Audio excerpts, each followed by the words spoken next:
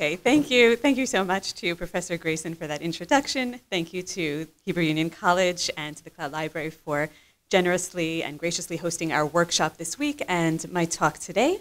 And thanks to all of you who have joined both in person and online for the opportunity to study together. I hope I'll live up to the expectations that have just been set. So, since I'll be speaking today about Jewish women and the rabbinic establishment in medieval Ashkenaz, and since I subtitled my talk, A View from the Courtroom, I'd like to begin with the following vignette. Around the turn of the 14th century, a man called Reuben appeared in the court of two local judges named Rabbi Jacob and Rabbi Kalonymus, claiming that his daughter-in-law, here called Leah, had seized his books and refused to relinquish them. Leah conceded that she had appropriated the volumes, but insisted, that she had taken them in lieu of her dowry, which Reuben owed her. Indeed, she had already sold the books in order to buy food and basic necessities.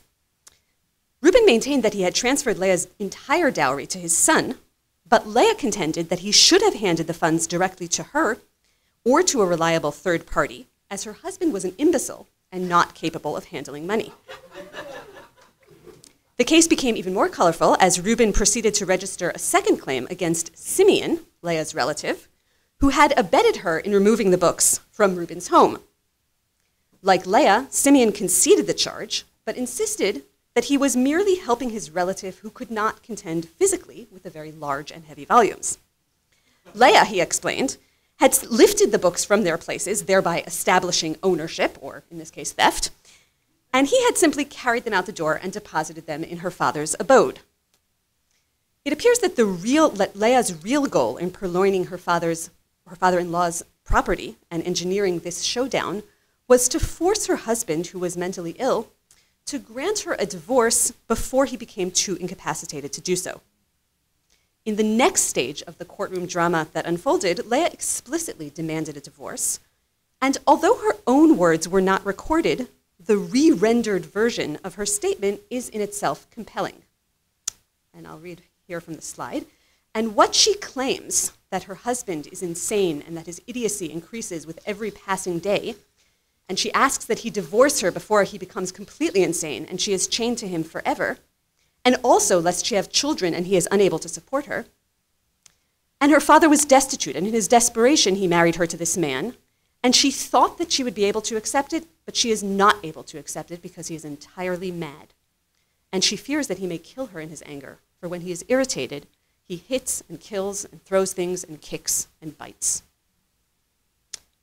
Now, Reuben rejected this characterization of his son, maintaining that he was not mad or violent, just unskilled in the ways of the world, and he was adamant that there had been no deception, as Leah was aware of his son's nature before she agreed to marry him. And the responsa goes on to record that Reuben responds, "You knew him in advance, and thus you considered it and accepted it.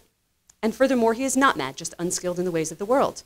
And he will not divorce you unless you return the books or their monetary value, and then he will divorce you." But tellingly, Leah's husband played no role in any of these exchanges, and both she and her father-in-law seemed to assume that he was indeed incapable of litigating and would do as his father told him. The local court was unsure how to deal with Leah, who presented compelling arguments, even as she admitted wrongdoing, and they referred the case to Rabbi Asher ben Yechiel, otherwise known as the Rosh. He lived from about 1250 to 1327, and was a prominent student of Rabbi Meir ben Baruch of Rothenburg, one of the great legal authorities of the late 13th and early 14th centuries. Rabbi Asher instructed the judges to gather more information. Were there witnesses to Leah's break-in? Did the original betrothal agreement stipulate that Leah herself was to receive her dowry? But on the matter of divorce, he was adamant. Insanity was not one of the 5 defects listed in the Mishnah as reasonable grounds for forcing a husband to divorce his wife. And therefore, Leah could try to appease her husband, or she could make peace with her situation, but the court would not compel the man to divorce her. This vignette and Rabbi Asher's ruling have caught the attention of legal scholars and historians alike, who have taken them as evidence of social and legal attitudes toward mental illness in general, and specifically as grounds for divorce. But the anecdote has another significance, that is usually overlooked. It is first and foremost a record of litigation in a medieval Jewish setting and a representation of 13th or perhaps early 14th century women and men's interactions with the law and the local Jewish justice system. As such, it conveys valuable information about medieval people's knowledge of the law, their attitudes towards the mechanism of justice, and their expectations of the courts as a venue for managing conflict and resolving disputes. As a witness to mental illness in the Middle Ages, Leah and her husband's story is a sad one indeed. But as a witness to the history of medieval litigation, it's the tale of an independent and resourceful woman who tried to use the tools at her disposal to control her own fate, even if in this case she did not succeed. It's worth noting that Leah did not bring her case directly to the courts, but first tried to achieve her ends through other means, and parenthetically, it seems safe to assume that breaking into her father-in-law's home was probably not her first attempt to obtain the divorce either. Yet Leah was clearly an astute litigant who made cogent arguments that confounded the judges enough to require consultation with an authority like Rabbi Asher, despite her incriminating behavior and free admission of misconduct. One of the ongoing challenges for scholars like myself who study pre-modern Jewish history is accessing the voices, and thus the stories, the perspectives, the histories, of people who did not author texts and thus did not leave a very obvious or pronounced trace in the historical record. Most of the sources that historians have used to write the traditional accounts of medieval Jewish history are scholarly texts like Talmud commentaries, rabbinic responsa, and other halachic works, as well as chronicles, piyutim, philosophical tracts, moralistic works, and more, all of which were written by an elite group of learned and often well-connected and well-respected men. While these texts do reference and allude to the existence of other groups of people, including the non-learned, the non-well-connected, the poorer, the disabled, and otherwise marginalized individuals of medieval Jewish society, they cannot usually offer a direct glimpse into the lives and experiences and concerns of those who did not write them. Women, although they were hardly a minority in the numerical sense, constitute one of these groups of people. The challenge of finding and hearing Jewish women's voices in the pre-modern era is actually more acute than the challenge of locating pre-modern Christian women's voices, for example, because for various reasons, Jews did not have a tradition of female mystics or nuns or religious scholars who left the occasional text for historians of medieval Christian Europe to work with. Practically speaking, that is, we have virtually no texts written by European Jewish women prior to the 17th century. The situation is slightly better for the Islamic East, where we can hear Jewish women's voices in dozens of personal correspondences and business letters and lists and other documents that have been preserved in the famous Cairo Geniza, a treasure trove of Hebrew and vernacular texts of all kinds from the medieval and early modern periods, which we heard about yesterday in such eloquence and depth from Professor Eve Krukowski. But those of us who study the Jews of medieval Europe are left struggling to locate and hear female voices, which are critical not only to writing the history of women, but to writing a balanced and non-elitist history of Jewish life in general during this period. I want to thank our colleague, Professor Rena Lauer, who spoke to the HUC community yesterday in a webinar that was sponsored by our workshop and the Jewish Languages Project about the ways in which Jewish women's wills can provide access to pre-modern Jewish women's voices and intentions. But I also want to reiterate what she herself noted, that unfortunately there are to date no known Jewish women's wills that have survived from the region and era that I study, that is from the Northern European German-speaking lands of medieval Ashkenaz. And so I want to turn our attention to another genre of sources that can serve as a potential corrective. Historians of medieval and early modern Europe at large have long argued that criminal and civil trial protocols, canonization hearings, and inquisition records are among the richest sources for the lives of women and other groups of people who did not author texts of their own. Although court records are constructed documents that do not offer direct access to the voices of those who showed up in the courtroom, and we'll talk more about that, they do nonetheless provide what is often the closest contact we can get with otherwise silent historical actors. In my own research in medieval European Jewish history and attempts to locate some of these silent actors within medieval Jewish communities, I have followed the lead of some of the aforementioned historians and paid particular attention to the records of medieval Jewish law courts. One of my conclusions is that the courtroom is a good place to find medieval Jewish women, and that records of litigation in Jewish courts offer us unparalleled access to women's voices. I'd like to share some of those sources with you today to highlight the context in which they feature women and capture women's voices, and to discuss what they can teach us about how we can or even should use the sources we have to reconstruct the history of medieval Jewish life, women included. But first, a little bit of background just to orient everyone to the time, place, and kinds of sources we'll be looking at. Throughout the medieval period, women appeared in the Jewish courts of Northern Europe as plaintiffs, defendants, and occasional witnesses in cases that pertained to a wide array of business matters, family altercations, and other legal affairs. Scores of cases recorded in the responsa literature in which women used or manipulated the courts to resolve marriage, inheritance, personal injury, and financial disputes with men and with other women demonstrate that women in medieval Ashkenaz were active consumers, let's call them, of the law. Although they were barred from the bench and officially disqualified as witnesses in accordance with Talmudic strictures, and although they were additionally limited in their financial independence and legal liability if they were married, these women nonetheless chose to submit their disputes for adjudication before Jewish courts, and they expected to obtain justice and redress. Significantly, as we will see, the responsa and other sources portray women as autonomous actors who participated in the legal culture of the communities in which they lived, engaging with the justice system in a manner that was confined neither to passive roles nor to matters that pertain to them specifically as women, such as marriage and divorce. Just a word about time and place. This is a map of the Jewish settlements in the what's known as the medieval German Empire around the year 1200. This number of settlements gets significantly larger as we move through the 13th century and into the 14th century.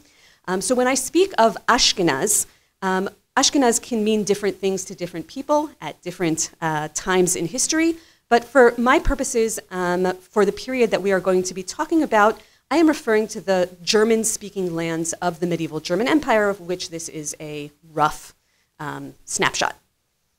For some historians, Ashkenaz includes northern France, as well as sometimes England. Those are going to be out of the purview of my particular focus, without getting into the particulars of exactly why. As far as time period is concerned, when I speak of the high medieval ages, the high Jewish Middle Ages, I refer, and other historians, we're referring roughly to the time between the First Crusade, so 1096, and the time of the Black Death in 1347, 48, 49. So we're talking about that period of roughly 250 years. And all the sources that we're going to be discussing today are drawn from that time and that place.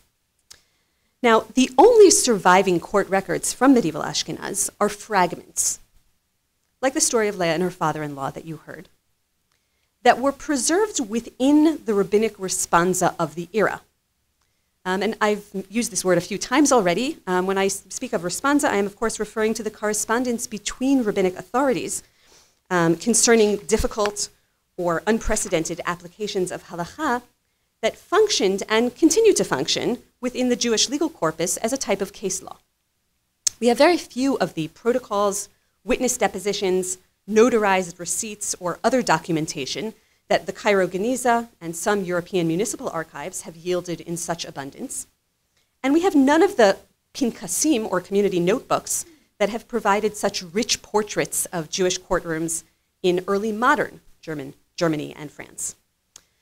That's in part the result of unfortunate historical circumstances that plagued the Jews of medieval Europe, the attacks, expulsions, dislocations, natural disasters that led to the destruction of many records. But it's also to a very large extent because unlike the Jewish courts of Egypt, of Spain and Italy, and later of Poland. And unlike most secular and ecclesiastical courts across medieval Europe, the Batei Din, or Jewish courts of medieval Ashkenaz, did not employ official scribes, notaries, or witnesses, and seemingly kept very few official records. In brief, the Jewish court system during this period was comprised both of fixed expert courts that were staffed by learned authorities, as well as by ad hoc, sometimes known as borurim panels, that were made up of laymen who were called in to mediate disputes between various parties. Prior to the 15th century, the Jewish courts in Ashkenaz did not regularly and systematically write down the claims of the litigants who appeared before the bench, or even the rulings of the judges. The responsa themselves suggest that written records were created mainly when multiple litigants presented complex arguments that the judges were afraid to forget, or when litigants wanted to consult an outside authority or to challenge the ruling of the court that initially heard their case. These records were forwarded to outside authorities like Rabbi Asher ben Yechiel, who we heard before, and they have largely been preserved in the responsa that were later issued by those scholars. Yet in many instances, like that of Leah and her father-in-law, the courtroom narratives preserved in the responsa are second and sometimes even third-hand renditions of the facts and arguments that were heard in the original courtrooms. As the respondents did not reproduce the records that had been forwarded to them by the local courts, but merely summarized them in their own words before issuing their analyses and rulings. Now, this practice unfortunately makes it very difficult to access the voices of the litigants who populated the courts of medieval Ashkenaz.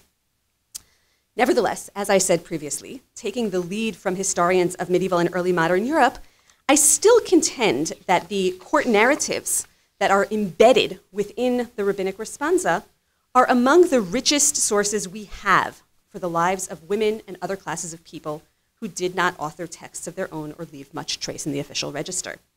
The challenge, of course, is how to tease meaningful information out of the formulaic and reconstructed material that we do have.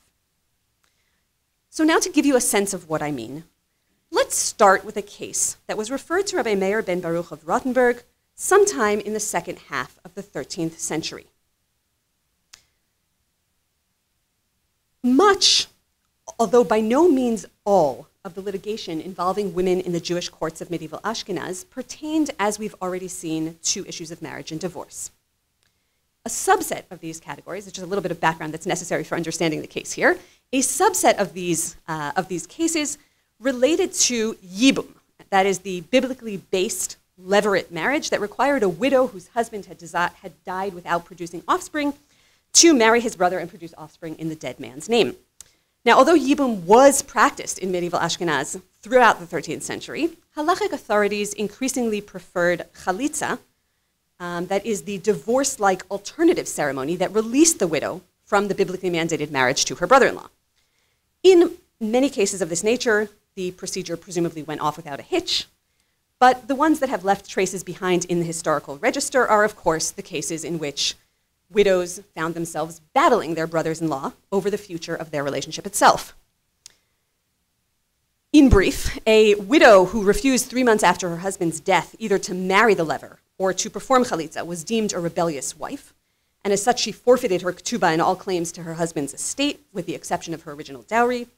On the other hand, a lever who refused to perform either yibum or chalitza was considered a recalcitrant husband and threatened with corporal punishment and even excommunication. But the choice between these two was usually left to the man, and a widow who did not wish to marry her brother-in-law was dependent on his compliance and goodwill. As long as he was willing to perform yibum, the judges and scholars they consulted were reluctant to compel chalitza. And so a widow who persisted in her refusal to marry her brother-in-law, regardless of whether he was already married to another woman, significantly older or younger than herself, unhealthy, bad-tempered, otherwise undesirable, could find herself subject to extortion and manipulation backed by the law. So what we have before us here is one case that was referred to Rabbi Meir ben Baruch of Rothenburg during the second half of the 13th century, where the lever called Reuben believed that his sister-in-law had seized too much of his dead brother's property, assets that were worth more than the value of her ketubah. And consequently, he refused to perform chalitza until she paid him 20 zikukim. By the way, the grounds for Reuben's claim are never specified, and it's impossible to know whether this accusation was justified. In any case, the widow agreed to pay him the money, and in the presence of an official court, they officially forgave one another all past and future claims concerning the estate, marking their agreement with a formal act of acquisition. Now, when the two returned to the court to perform chalitza, to perform the ceremony of chalitza, the widow handed these 20 zikukim to a trusted individual, to a trustee, in the presence of the judges. The lever, the man, asked the trustee whether he would hand over the money after he, the lever, had performed the chalitza, and the trustee said he would. But in spite of all these procedural assurances, immediately following the chalitza ceremony, the widow whipped out her ketubah, took an oath to back her renewed allegation that she had not received her due, and demanded that the money be returned to her. As was to be expected, the lever protested, and the case was forwarded to Rabbi Meir ben Baruch of Rothenburg. Strikingly, Rabbi Meir actually accepted the widow's claim and the validity of her legal maneuver, and he awarded her those 20 zikukim that she had placed earlier in the hands of the trustee. And I want to take a look at his words. This is part of his legal logic, his legal reasoning here.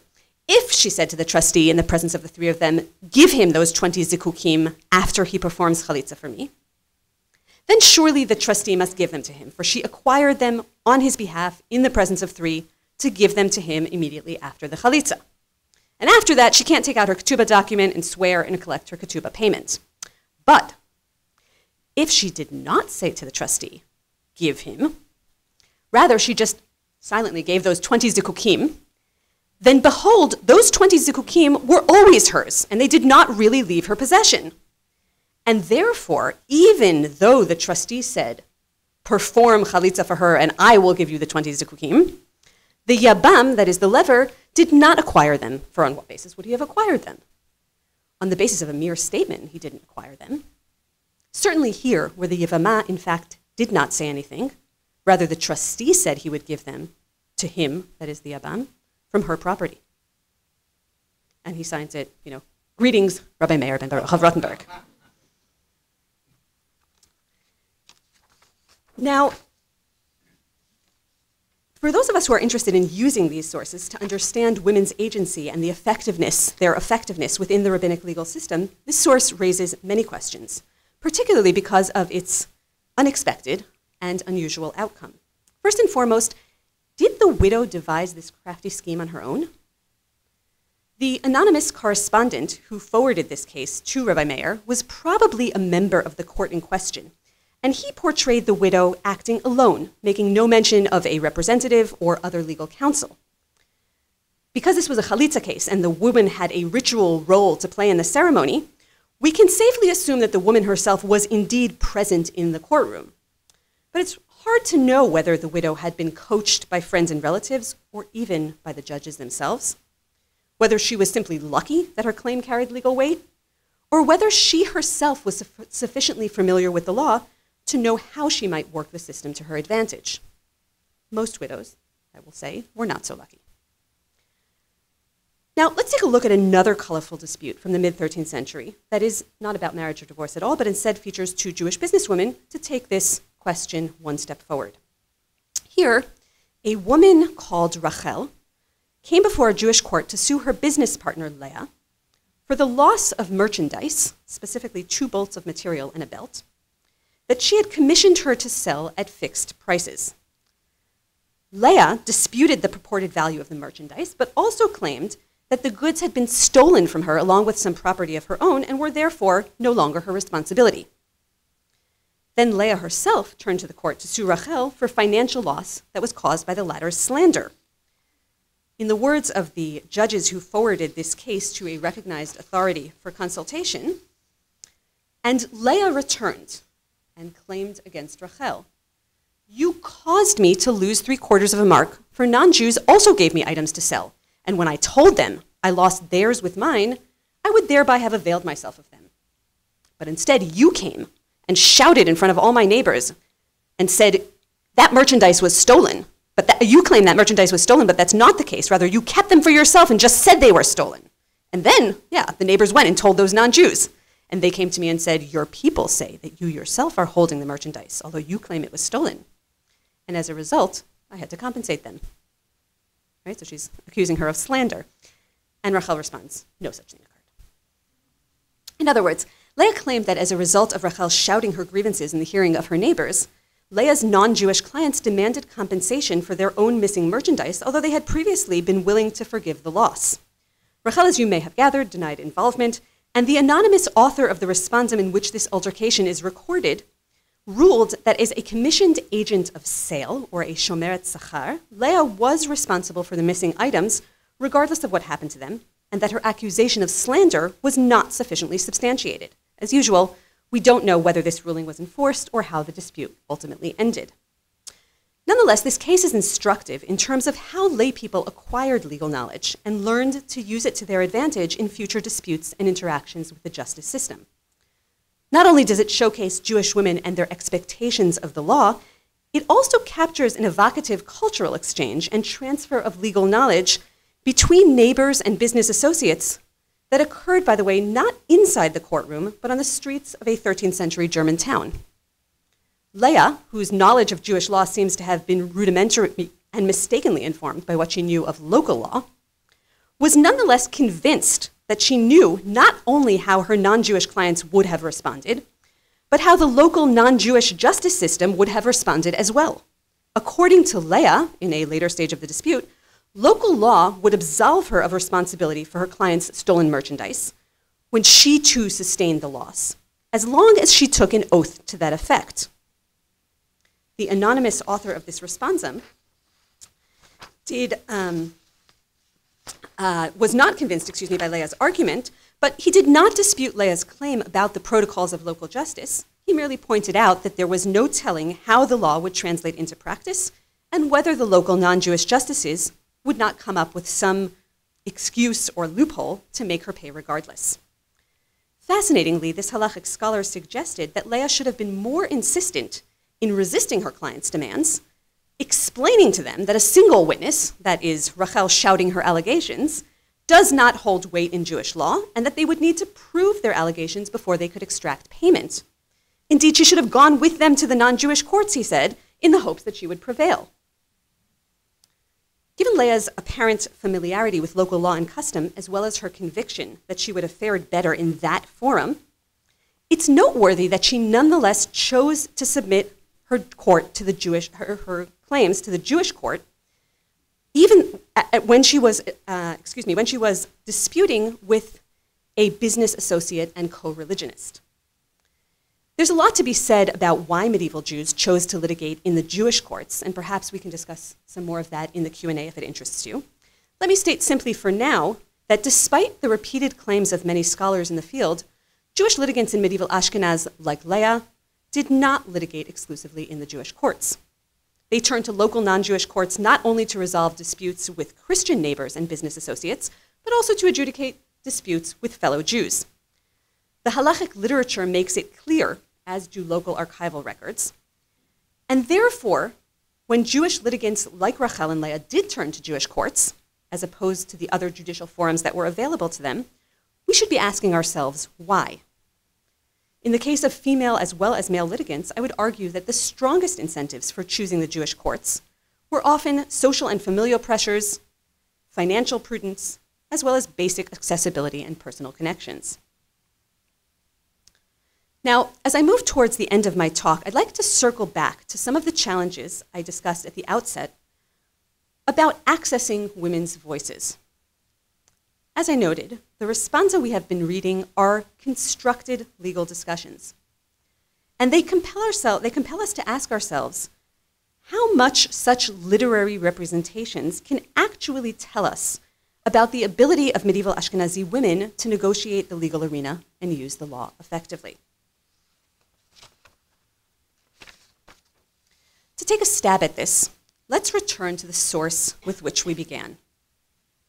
that is, to Leah the book thief, caught in a legal battle with her father-in-law in an attempt to wrest a divorce from her mentally deteriorating husband. This time I'd like to pay even more careful attention to the way in which Leah is depicted in Rabbi Asher ben Yechiel's responsum. Leah, as recalled, presented two claims before the judges, Rabbi Jacob and Rabbi Kalonymus. The first was a defense against Reuben's charge of theft. The second was an appeal for divorce. In neither instance were Leah's actual words preserved. Even if Leah's statements had been recorded faithfully by the local court, in Hebrew translation, we can assume that she was not speaking Hebrew, incidentally, they were obviously refashioned at the hands of Rabbi Asher, who modified them yet again in his response. But even at this double remove from their source, there is significance to these claims, to the form of these claims, and to their presentation. In Rabbi Asher's retelling, Leah's explanation of the infraction that she had committed by breaking into her father-in-law's home echoes the words of the Talmud in Tractate Bava Batra. En didi, en chatvi, vedidi chatvi. Yes, I seized it, but what I seized was mine. Right? And I just want to again take a look at this source that we already saw. What you asked about Reuben, who claimed that his daughter-in-law took books from him, although he does not know her anything, and she responds, in chatvi vedidi chatvi, for he owes me my entire dowry, and I have already sold them to finance food and the rest of my needs. And Reuben claims, etc., etc. Now, in its original context, this claim, in its original Talmudic context, this claim is uttered by an individual who snatched another person's bar of silver and was observed by a single witness, engendering a legal conundrum. Had two witnesses observed him, he would be obligated to return the item, regardless of his claim. And had no witnesses observed him, he would be believed and allowed to retain the item, since he could have denied the charge altogether. Casting Leah in the role of this Talmudic snatcher, Rabbi Asher instructed the local judges to determine whether there had been witnesses to Leah's theft and to render their verdict accordingly. Now, it's safe to assume that Leah did not utter these words in Babylonian Aramaic and was similarly unaware of their Talmudic source and its implications. Yet, by transposing her claim into Talmudic terminology, Rabbi Asher did not only provide the judges with source-based guidance, he also rendered Leah's claim intelligible and credible from a halachic perspective. While this doesn't tell us much about Leah's own legal knowledge, it does tell us something important about Rabbi Asher's perception of Leah as a litigant with cogent arguments and supportable claims. Providing Leah with a Talmudic script may have obscured the authenticity of her voice, but it rendered her a credible actor in the medieval Jewish courtroom. By comparison, Leah's second claim sounds strikingly real. As I pointed out previously, Leah's own original words were not preserved in this context either. Nonetheless, Rabbi Asher's rendition of her fear and her desperation and vulnerability in the face of both her husband's mad violence and Jewish law's injustice is evocative and arresting. Rabbi Asher's decision not to translate Leah's second claim into Talmudic parlance, as he did with the first, suggests that perhaps he too was compelled by the pathos of her voice in the record that was forwarded to him by the local judges. But even in this instance, Leah's claim has a scripted quality. Her appeal resonates with several classic Talmudic rationales for divorce. In Rabbi Asher's presentation, Leah's case against her husband touches first upon his affliction and its threat to her future well-being, which echoes a Mishnah in Ketubot, and second upon his inability to support her and any children they might conceive, which echoes both the Babylonian Talmud Ketubot as well as the Mishnah in Ketubot. And finally, it is based on her initial belief that she could tolerate his condition, and subsequent discovery that she could not, which also echoes the Mishnah in Ketubot. Now, whether Leah herself imparted the petition in this manner is very hard to ascertain, but it's certainly not inconceivable that she possessed enough legal knowledge and courtroom savvy to know that certain claims carried more weight than others. In medieval courts, as well as modern ones, male and female petitioners frequently followed legal scripts, and seasoned or resourceful litigants were surely aware that their chances of success were greater if they adapted their arguments to recognized categories of indictment and defense. The recitation of appropriate legal formulas in the courtroom does not necessarily imply that litigants possessed deep legal knowledge, but it does suggest that they knew how to litigate effectively.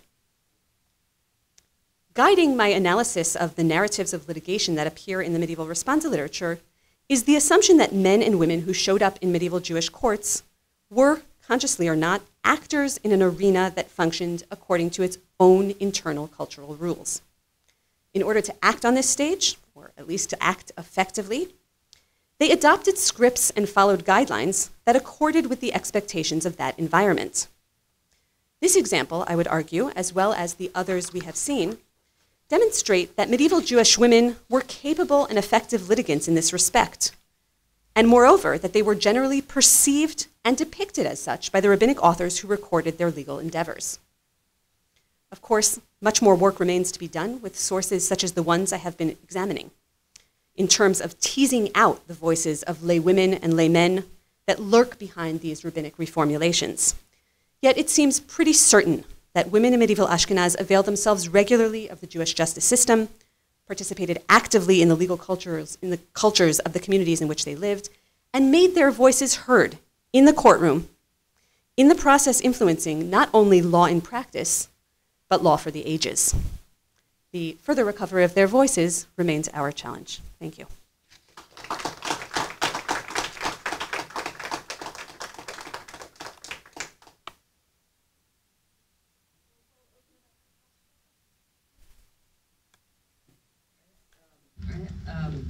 So the kind of two things that stand out for me to ask about is there enough evidence to talk about the socioeconomic status of the women whose cases render them worthy of being sent to higher authorities, and how that plays a role in whether they're taken seriously or whether they have access to the means to make more cogent arguments because of education or those kind of things.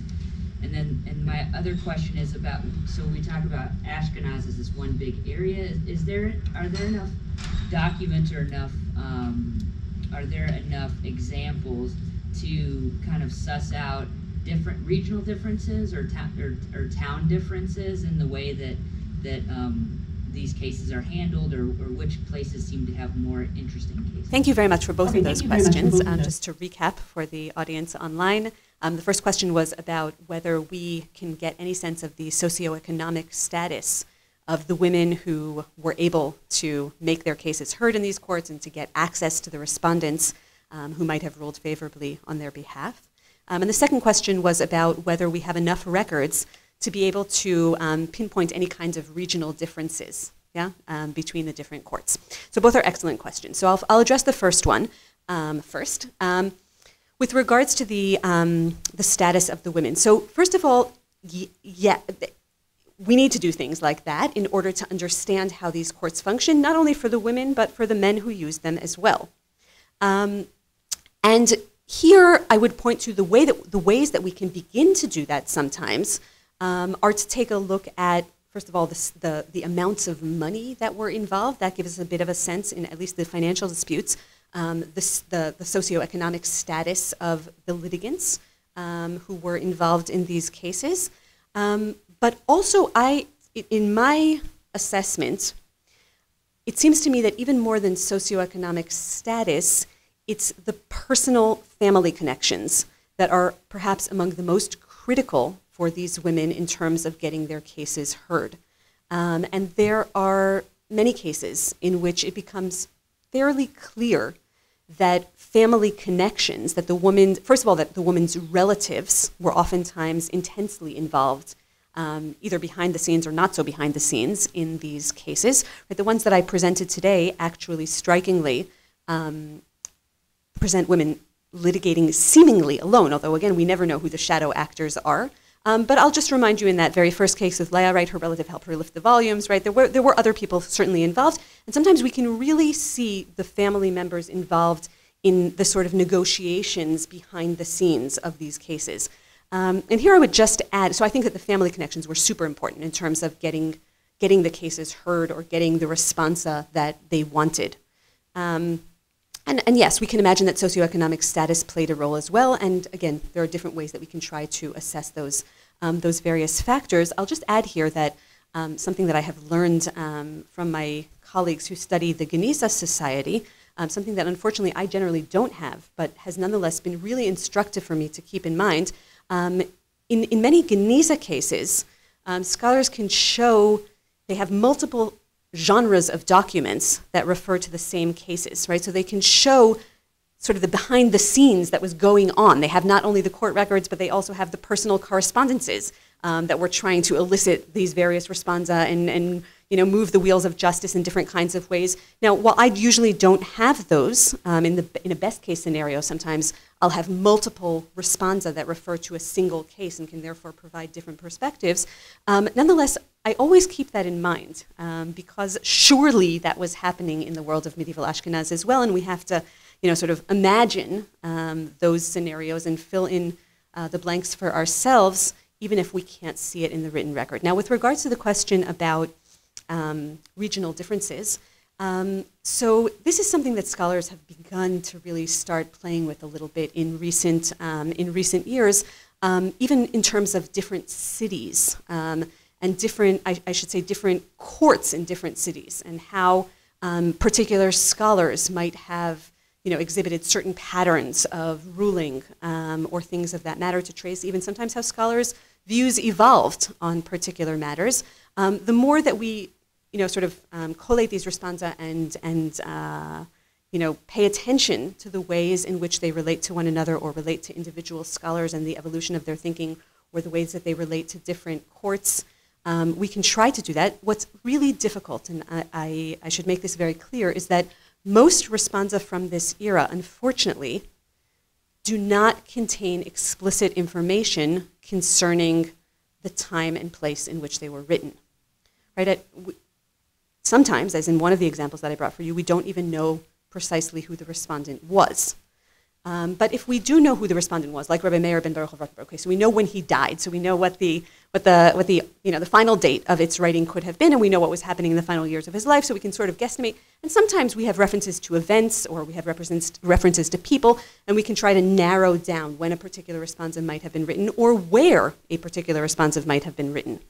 But we don't always have access to that kind of information. So while that's a great that is something that certainly that I desire as a scholar and aim for, it's not always possible. But yes, that is certainly something that we try to do.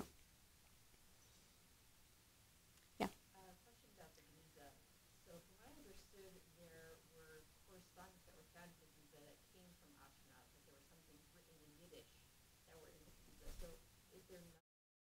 is there nothing there at all that reflects what was happening? About the Geniza and some material that has been found in the Geniza that seems to have come from Ashkenaz, maybe that could be helpful for getting another perspective on these cases. So first of all, lives of women in general. Yeah. So first of all, I must concede that I am not the Geniza scholar. So some of my colleagues sitting right here, including Professor Grayson, would be be able to better answer that question than myself. But my understanding is that, that material is valuable, certainly, but just how much of an additional perspective it gives, especially on these kinds of issues, is limited. Yeah. And unfortunately, right? We, halavai, as we might say, that we had a Geniza in Ashkenaz that really provided that kind of material, the richness of that kind of everyday material, which is so valuable for reconstructing these things. Thank you. This is fascinating. So I have two questions. One's kind of structural, and one's kind of about like everyday life, I guess. So first, I was wondering if you could tell us a little bit more. You alluded to the question of like why Jews would go to Jewish courts in medieval Ashkenaz in this context, as opposed to non-Jewish courts.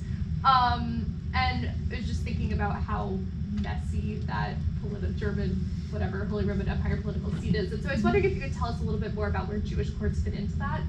And then my second question, just the sort of world and relations evoked in this responsum.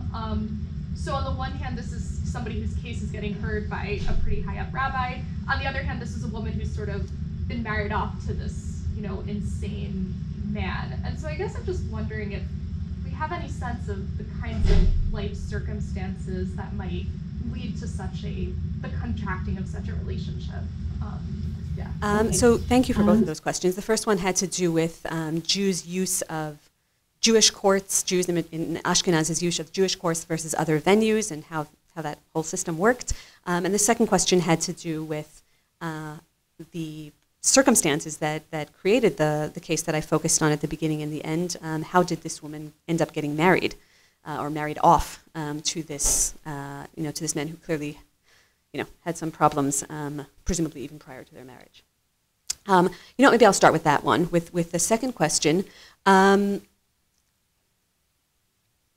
think this is a good example of how the responsa provide us just a sort of enough information to whet our appetite to those kinds of questions. The responsa doesn't provide an explicit answer to that question, but in between the lines, right, I think again, her father married her off. She did accept the marriage, but then upon living with the man realized that she couldn't actually live with the situation. We kind of have to guess as to why that might have happened. My best guess is that there were probably financial circumstances involved. This probably was a woman from not a particularly wealthy family, probably a woman who was not particularly, didn't have too many options.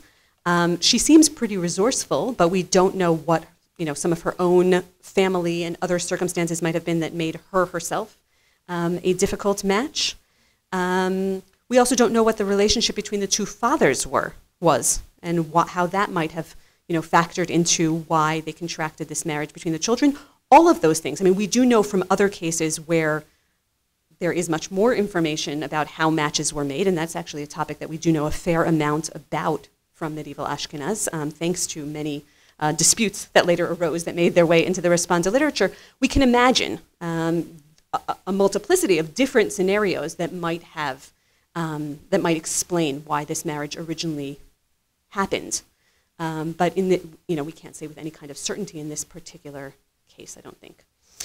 With regard to the question of the different venues, the different legal venues, so one thing that perhaps I should have said a little bit more clearly is that the medieval world was a world of multiple and overlapping jurisdictions. There was a lot of legal pluralism, and this is true. This was true for, I'll speak right now, of medieval Europe.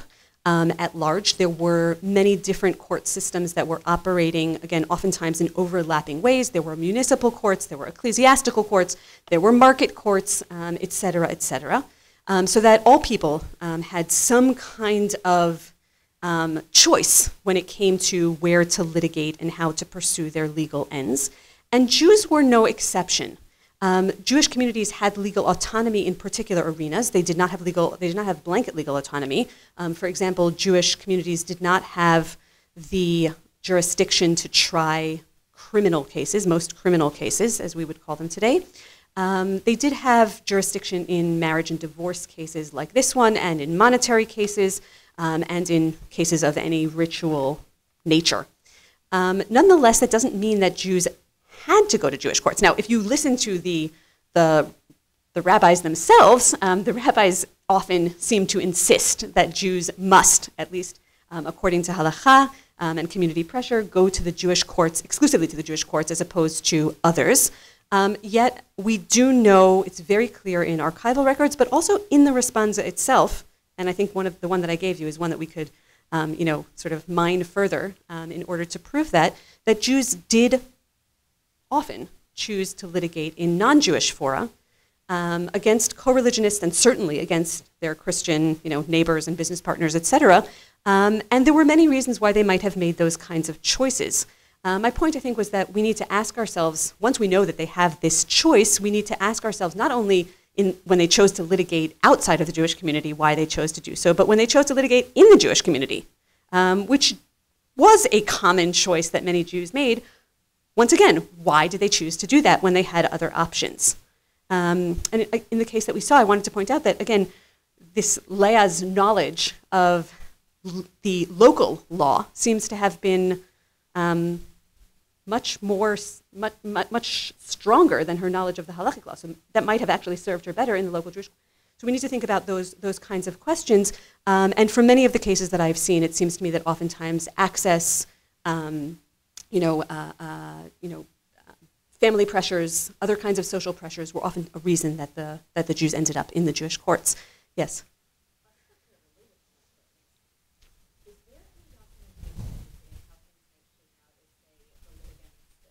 A pair of Jewish litigants had different opinions about which court they would like to go to.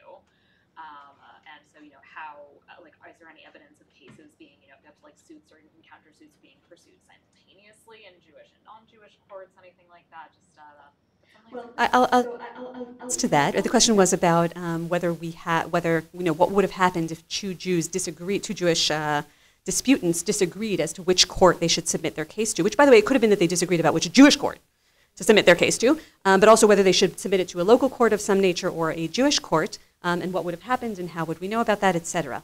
So I'll just answer briefly in response to that. As I said, the best evidence for Jews going to non-Jewish courts are the local archival material. But the responsa also provides us with super valuable evidence of that nature, in particular because the responsa, any responsa that speaks of Jews going to local courts, it only got written because at some point in the altercation they also came to a Jewish court, right? So what it shows us even more than better than the local records, the local archival records might, is the way in which Jews were able to pursue multiple venues at the same time. The way in which they were able to have these fights or to drag their court, sometimes one litigant changed their mind when they saw what kind of ruling they got in one court versus the other, the ways in which they were able to really play the system and pursue their legal aims in different systems at the same time. Oftentimes the disputes that they got into, one of the layers of the disputes was precisely that, which court they were allowed to go to. Usually you can imagine what position the Jewish court took on that matter, but that's not necessarily the position that the local court would have taken.